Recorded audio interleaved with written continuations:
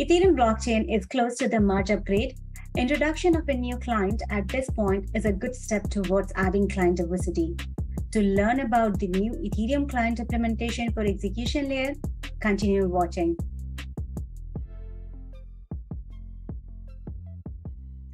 Welcome to PEEPanEIP episode 84. I'm Pooja Ranjan, back with another episode on Know Your Client series.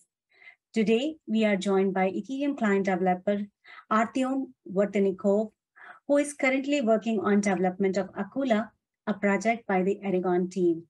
About the client, as per the official website description, written in Rust, Akula is a next-generation implementation of Ethereum protocol. We will learn more about Akula in this episode with Artem. Welcome to the show, Artem. Welcome.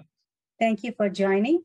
And because this is your first time joining us on PEEPanEIP show, may we start with a brief introduction and how do you find your way to the Ethereum community? Sure. Thank you, Pooja, for having me today. And my name is Artem. I've been in the Ethereum core development community for around 2.5 years at this point. Previously, starting January 2020 and until August 2020, I was the lead developer of Open Ethereum, basically maintaining it and keeping it alive after Parity handed off the project to Gnosis. I was part of Gnosis back then, and I coordinated, led the development of Open Ethereum, and as I said, made sure that it stayed with sync with the rest of the network, and we supported our users who relied on exclusive, at that time, Parity features like tracing API, which is, by the way, available both in Erigon and Akula, but we'll come to that later. After August 2020, I left Open Ethereum to join Erigon. Since that time, I have been on the roster as the Erigon core developer. Basically, I spent several months significantly improving Erigon and participating in the research. And Erigon is basically the premier platform for research into Ethereum nodes, into Ethereum potential protocol improvements. And after that, I decided to basically maybe do my own thing and write in the language that I want to write in Rust. Erigon is written in Go, while Akula takes all the best things from Erigon in terms of features and in terms of innovations and just implements them in Rust, which is the shiny new and very fast programming language with us since 2015. Open Ethereum was written in it, and now Akula is the Rust implementation of the Ethereum protocol. That is very interesting. Thank you for sharing this. So we will get into details of how Akula was developed and maybe interesting feature about it. But let's start with a little bit of motivation. I read somewhere that Akula was originally conceived as a helper library for the Erigon database. So at what point the team decided or you decided to move to a full client implementation? This is actually a very good question and kind of shows where roads can lead you to, like the dark depths of the core development. The thing is that basically over the past 2 years, I slowly built up the new required components for building the new implementation. So originally I built Sentry. It was like known at the time. Like now Sentry is just part of Akula, but at that time there was an independent project called Ethereum Sentry, which was about making a peer-to-peer node, which would connect to the Ethereum peer-to-peer network and just listen to it, like get incoming blocks, incoming transactions, and just provide users with an option of what to do with it. So we couldn't do any block processing, it wouldn't build any state. It's just a peer, and that's it. But it was there, it was developed, it works. And after that, for my personal reasons, I decided, like, why not make a library to access Erigon database, especially since I was working on Erigon. So that library was called ETHDB, Rust Ethereum /ETHDB, like that's the precise repo address on GitHub, to basically access Erigon's MDBX database and read everything that Erigon stored, like all the 2 terabytes of data.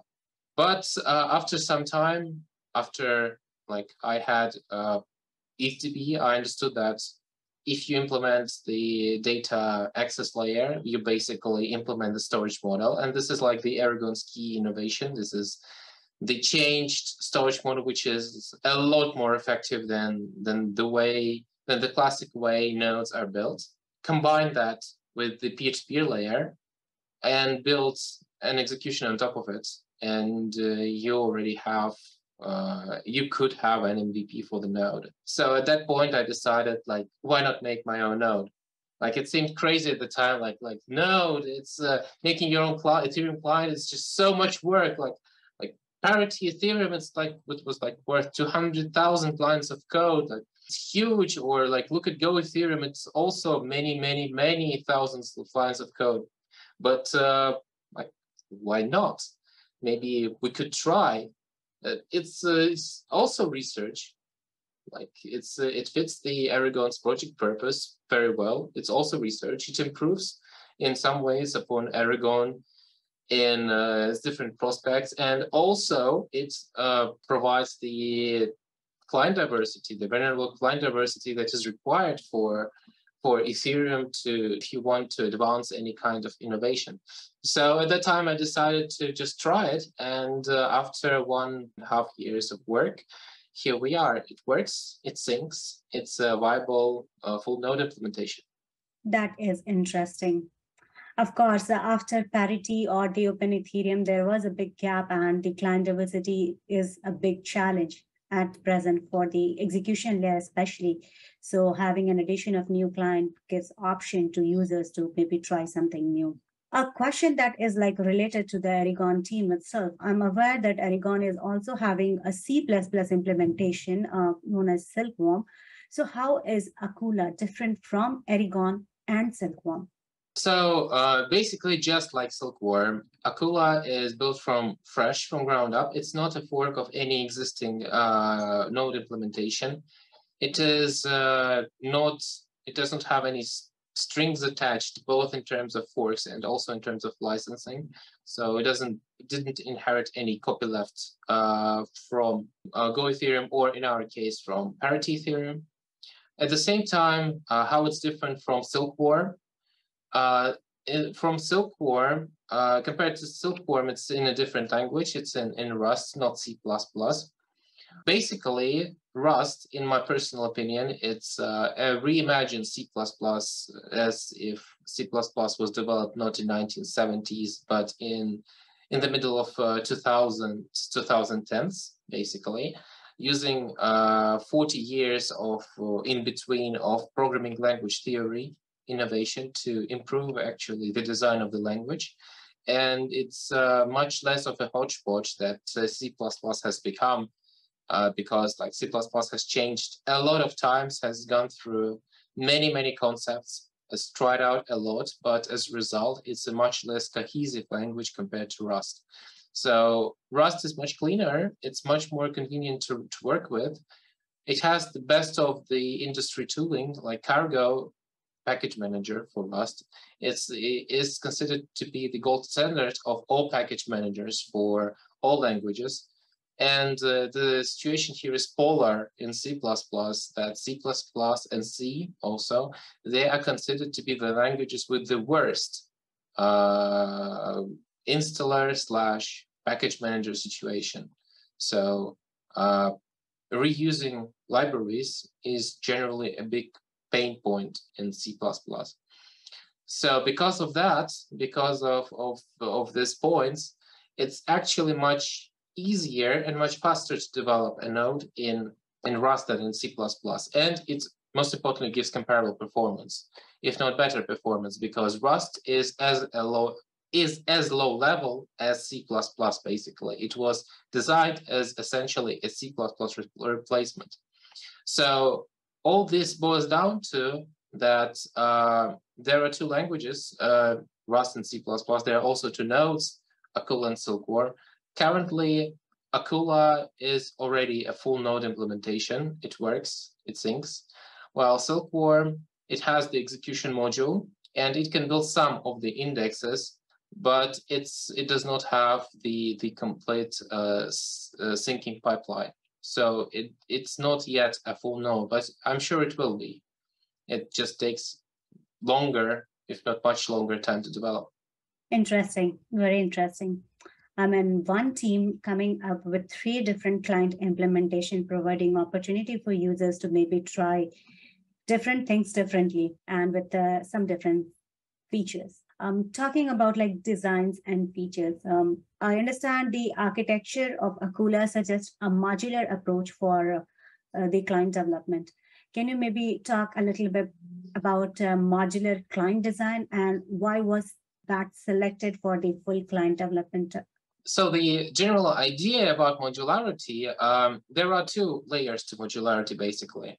The first one is that in like Erigon itself, and optionally Akula too, they are like, they can be both monolithic full nodes that provides all the services, that is general sync, transaction pool, Sentry, that is the peer on the peer-to-peer network, and in the future like also the consensus, like it's part of currently, it's ingrained in Akula and Silkworm and Erigon, but it will also be able to be split potentially. But it's not necessary. And RPC daemon, most importantly, like providing the Ethereum JSON RPC. You can take out these components, you can run them as separate processes outside of the main Akula or Erigon binary. And you can run, for example, many instances of RPC daemon and connect them to the same database. This is one layer to modularity. Like it provides basically the ability to horizontally scale serving CPU intensive RPC requests like ETH call, for example, or tracing. That is one layer to modularity. Another thing is that the core itself, which is basically something that I have not described yet. So everything else, it's in core. But the core itself, like the syncing part, the syncing process, which downloads the blocks, processes them, builds the Ethereum world state, computes state root on top of it. It itself has a very unique syncing pipeline, which is not yet seen anywhere in the blockchain space in general. It's called state sync. So unlike other Ethereum node implementations, and not just Ethereum, any other node in general of any blockchain network, we do not provide, we do not structure everything as like a set of actors. Instead, what we do is everything, the whole syncing thing, this whole syncing pipeline is just an infinite loop, which just calls several functions sequentially, like one after another, after another, after another. Like basically the difference is that we do not do processing by block, but we do processing by function. Basically, download all headers from Genesis to current tip, download all blocks from Genesis to current tip, then, for example, retrieve all senders from transactions from Genesis to current tip, then execute actually all transactions from current tip and build state. Then compute the Ethereum state root at the current tip. So we don't do like everything for one block, like the way it's usually done. Do everything for one block, like download one block, instantly process it, that has executed, compute state roots, build indexes, then do the next block. We do it the other way around. So we do one thing for all blocks. And this leads to 2 benefits, most important benefits. First is that one person, one developer can take his one thing, one index, and not touch, basically not touch the whole pipeline.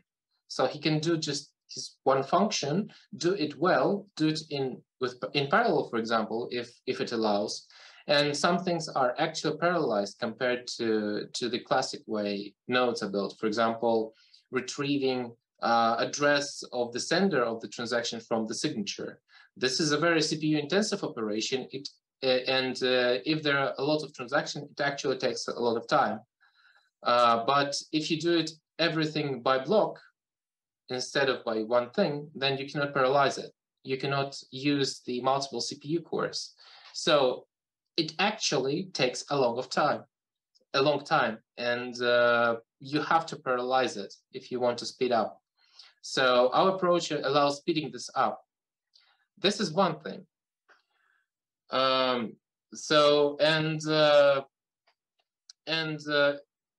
That's basically the advantage of our stage sync pipeline. That is awesome. I assume that processing by header and not by blocks may possibly lead to faster sync time. That can be an additional advantage, as you were saying already. So now let's maybe talk about the database, the sync time, and the execution speed of Akula with respect to any other client those are available at the moment. So basically, the aforementioned advantages in how we do sync, they basically, and also the innovations in the data model, they mean that you can again sync the archive node actually, and it will work. Like, it won't take you months, it won't take you weeks, it will take you at worst days, if not hours, depending on how fast your computer is and on how good your internet connection is. So basically, there are two implementations that work with Erigon IDs, that is Erigon itself and Akula. But the difference between them is that Akula it's a clean slate implementation with many of the legacy stuff removed or like not present, because Erigon inherited a lot from Go Ethereum, which is not really compatible with Erigon IDs.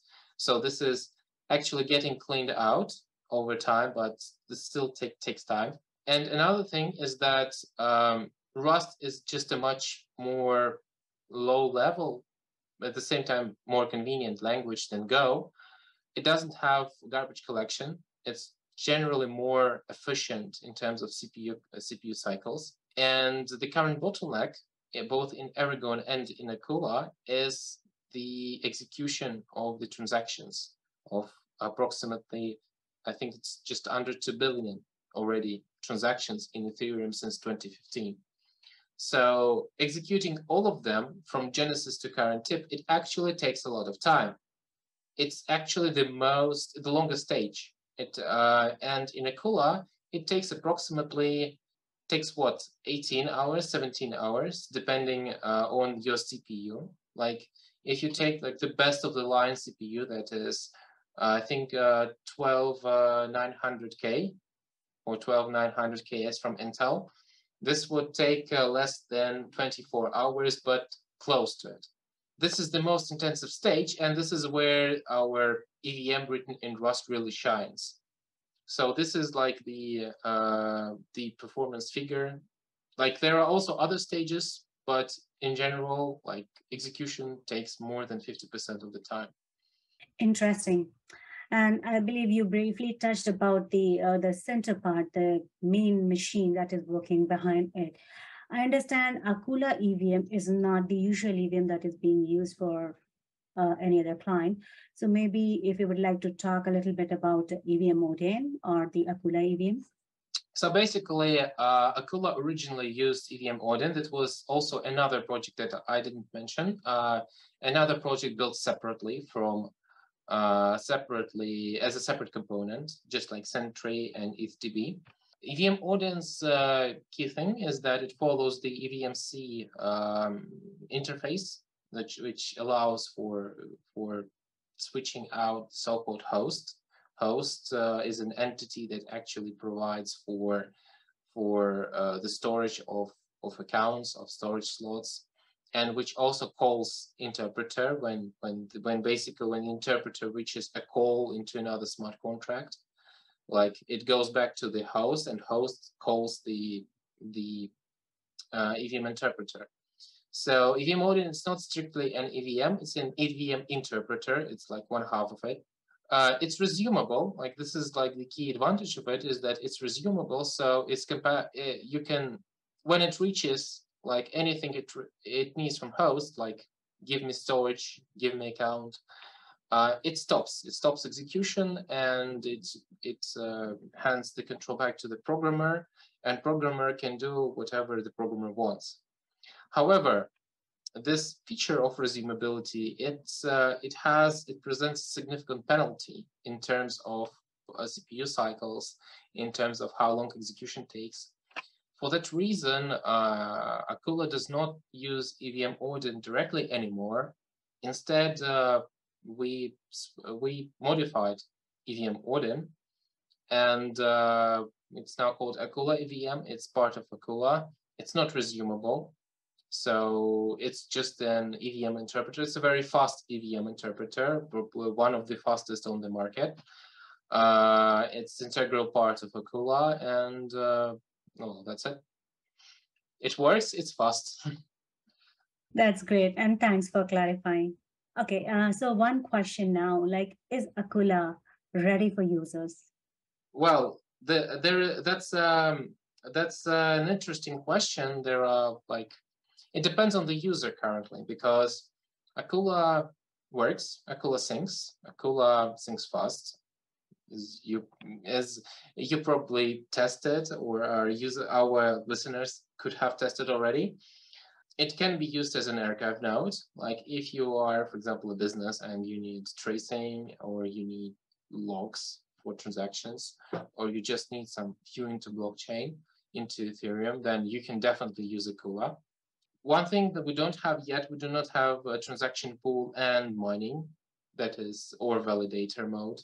That's the same thing. We don't not have them yet. This is work in progress. It will take some time, not long, but it will take some time for it to appear in Akula and be tested. So I'm not sure if you can use MetaMask already paired with Akula. The answer is maybe. Not basically the parts not related to the transaction pool. But as the archive node, not the transaction pool node, but archive node, it fully works. And we do have actual users who actually use Akula to do their own thing. Well, you partially answered my next part of this question. Like, is there any specific target user base? You mentioned that validator mode is work in progress. That is fine. Are you planning to maybe target hobbyist or just general Ethereum node runner? Just general Ethereum node runner. Like I'm not cutting off anyone from Akula. Obviously, anyone will be able to use Akula for any purpose. So, like current absence of transaction pool, it's not a feature. It's a bug that we are slowly fixing. Right, and there was a mention of like mining feature. It is not available, but is there a plan to have that available, considering that Ethereum will be out of proof of work? So when I say mining, I don't mean necessarily the proof of work mining, like mining or validating, or to be more precise, block creation. So we are working on block creation. Block creation and the ability to give away the block template, basically. So if you can give away a block template, then it doesn't really matter like what kind of consensus you have. Is it proof of work or is it proof of stake? Like the key feature here is not mining itself, not crunching numbers, but the creation of the block at the side of the node. Like this is what we are working on. If I'm not sure we will have ET hash at any point. Maybe we will remove it after Ethereum mainnets does the merge. Maybe we will completely remove traces of ET hash algorithm. But it doesn't mean that mining will go away, because mining is just the slang for block creation. Right, that makes a lot of sense. So I was looking into the website, the official website, and it states that the Akula client at the moment supports network out of the box. And some of the networks mentioned here is Sepolia, Gorley, Robston. Obviously, Rinkeby is deprecated for like Ethereum main chain. So let's talk about all these test nets, and we know that merge is around the corner. So how soon do you think Akula will be able to participate in devnets for merge, or maybe even after the merge? So Akula does not participate in the merge devnets, which actually test the merge event. And most importantly, we do not have the plan to support the merge event itself. That is when the consensus does the switch. The rationale is that we're not the backbone of the network yet, and likely we will not be by the time the merge hits mainnet. So, and there are no validators running Akula, so it doesn't just make any sense for the complexity. So what will happen instead is we do implement post-merge. Basically, Akula can run paired with consensus layer client. It does run Sepolia, it does run Robston. So what happens is that we just edit, when the merge hits, we just edit the configuration of the network in the source code and just manually just change the consensus from ETE hash to beacon merge consensus and fill in the required parameters, like the actual block where the merge hit. So we do not have terminal total difficulty supported, but we do support this transition post factum. And that's it. But we do support post-merge. And I expect that will be the same way on mainnet. So our users, when the merge event hits, most likely will have to shut down their node. We'll do an emergency update on the point of the merge. It will take, I don't know, 5 minutes. They will download the new version of the node and just run it. It will be, as I said, 5 minutes of downtime. Maybe it's unfortunate, but it allows us to not implement the merge, which is arguably complex. Right. So today there was an announcement of Sepolia post-merge upgrade, which is expected somewhere around August 17 for Sepolia testnet. Considering Akula supports Sepolia, are we planning to participate in this? We are planning to participate, of course. Like we have not looked and we have not implemented this upgrade yet. I guess we have 2 weeks to do so. But we will continue being with the network, with the mainnet, and with all official testnets. That's awesome. And after Gorley and Prater testnet merge, I hope that similar upgrade will be planned for Gorley Prater as well. And yeah, that would be another testing ground for Akula to have post-merge upgrades. Yeah. Absolutely. We briefly talked about like its readiness with a combination CL client and have it like support a validator node. Is there any favorite CL client for Akula? Considering Lighthouse written in Rust, do you think it will be the most compatible, or Akula is designed in a way that it can be run with any consensus layer client? Technically, Akula implements not any flavor of the consent of the merge protocol, but implements like the minimum amount necessary to be on with the network. So as I said, we do not support validation yet. So Akula doesn't support the whole merge protocol yet. Only the required minimum to be with the network to make sure that the consensus layer runs and Akula runs. So it was a conscious decision to optimize resources. Like it will be fixed, just give it some time. As for the exact consensus layer clients, I'm testing with Lighthouse personally. I have not tested all combinations, never had the time to do it. So Lighthouse is guaranteed to work because, well, I'm testing it. But if it doesn't work with other consensus layer implementations, again, it's a bug, not a feature. And if someone discovers an issue, we will promptly fix it. Right. Yeah, generally speaking, like I have talked to so many clients both on EL and CL side, and because they were participating in interrupt sessions and they were testing on different client combination, we definitely have like information that it works. The general consensus and execution specs works with each other, irrespective of the language of clients. So hopefully it works for Akula too, and we don't find much bugs there. Let's talk a little bit about client diversity. Everyone knows that the execution layer is not so good looking at the moment. How do we see the future of Akula? Maybe after the merge, when it is fully ready for general usage. And do you think that Akula will be helpful to get the network share of parity? Most importantly, I think it's a bit late to talk about parity share on the network, because parity does not exist on the network anymore. Only the nodes that didn't care to upgrade, but they have been kicked off with the latest difficulty bomb switch. So that's one thing. There is no more parity share on the network anymore. I do believe that those who needed tracing, they switch to Erigon at this point, and the tracing works in Erigon, works well, and it's like the recommended client to switch to.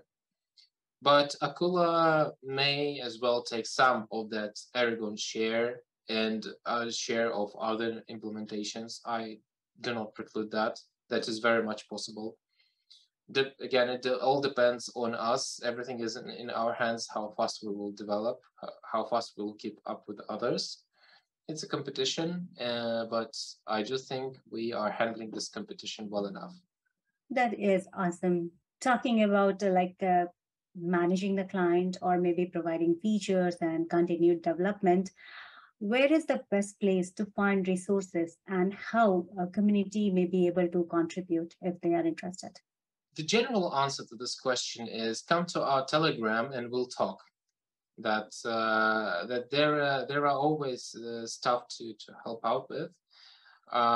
There is always stuff to discuss in private, how or what can be developed in Akula, or if someone needs something special in Akula, which is like something non-standard, how we can collaborate. This is all discussable. We do have an open Telegram, and all community members are encouraged to join it and come visit us. Sweet.